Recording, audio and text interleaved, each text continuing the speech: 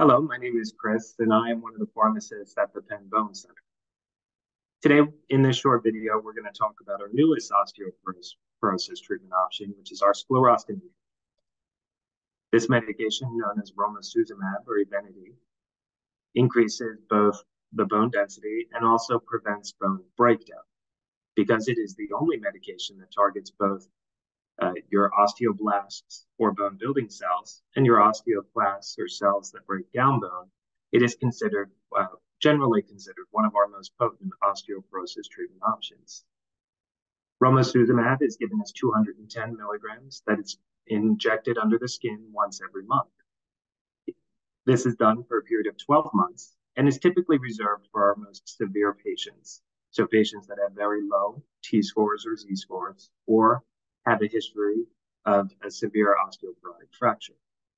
It is given by a healthcare professional once every month, and this is typically done in either an infusion suite or a physician's office by a nurse or pharmacist. It does carry a black box warning for heart risk. Because of this, it should not be given to any patient that has had a heart attack or stroke within the last year. So please be sure to discuss this with your bone prescriber. Romosozumab is administered as two separate injections that are given on the same day. Prior to treatment and after the visit, we'll normally check your calcium and vitamin D prior to the date of starting this. And this is because Romosozumab can drop your calcium levels low if we don't adequately replace them prior to starting.